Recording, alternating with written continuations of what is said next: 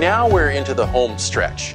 You're making those last few strides towards the finish line and completing your flight test. In this section, we're going to take a look at some of the questions that you might end up getting in your flight test, specifically when it comes to the operational knowledge bit. Now, for those of you who are maybe, just about to cross the ribbon of that finish line, I want you to do a lot of refresher work. And that refresher work is going to include these two prominent documents. Well, maybe I should add another one, because in addition to the Aeronautical Information Manual, and of course the CAP Gen here, you're also going to have the CAP that is applicable towards your specific approach plates that you're using. Now, that said, these two here, because they're full of rules, and operational knowledge is a lot of rules, you're going to want to spend a lot of time in here and know what it is that they say. So the operational knowledge portion of your flight test allows you to demonstrate your knowledge of IFR procedures that are necessary for your safe flight. Now, questions are going to include things like IFR minima, well, as I mentioned earlier, rules, and as well guidelines. So, know your alternates. Know how those approach charts work. Know as well the various procedures that you're going to utilize as you fly. Now, it's more than just knowing about the rules. Remember, you're going to be made to think about how those rules apply to your situation. Or perhaps maybe you'll have variables like weather or equipment that is starting to fail. So now you're going to need to know how those rules apply to your specific situation or situations.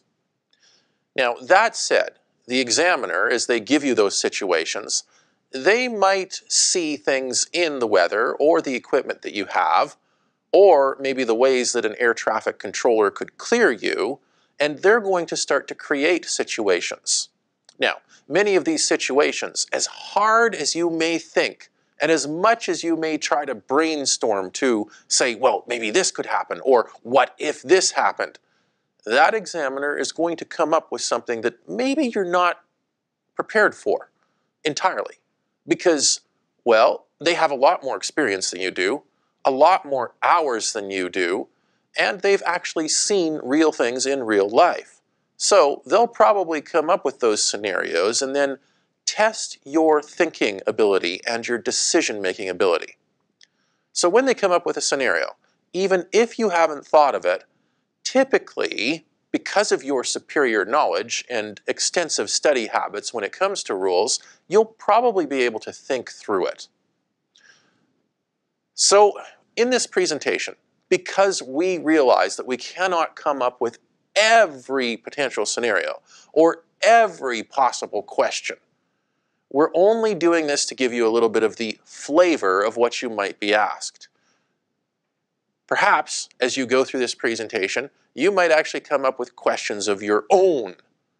Oh, maybe they could ask this, or, oh, look at that. Maybe I could be asked this.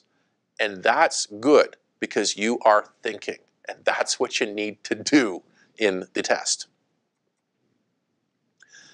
Now, one of the things with operational knowledge is true, it is partly experience.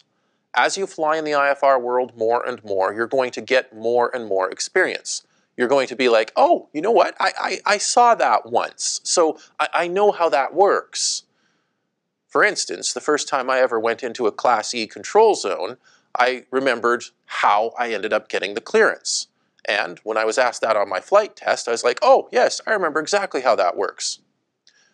Now, that said, flying is very, very expensive. So you can't really afford, particularly when you're training, to just fly a whole bunch to get that operational knowledge. So the second part of operational knowledge is really just a lot of study items. Know the rules, and then state how they might apply to you. Time spent studying is cheap, particularly when you compare it to the time that you spend flying. That's a lot of dollars and cents. So it makes a lot more sense to study as much as you can. Now, for the rest of the presentation, we're going to continue on our theme with our cross-country from Winnipeg to Barons River. We're also going to assume that you've watched all of the other presentations prior to this one. So as you go through this particular presentation, there's going to be a lot of times where maybe we don't specifically point to a chart, or maybe we don't specifically mention a fuel burn, or a distance, or a time.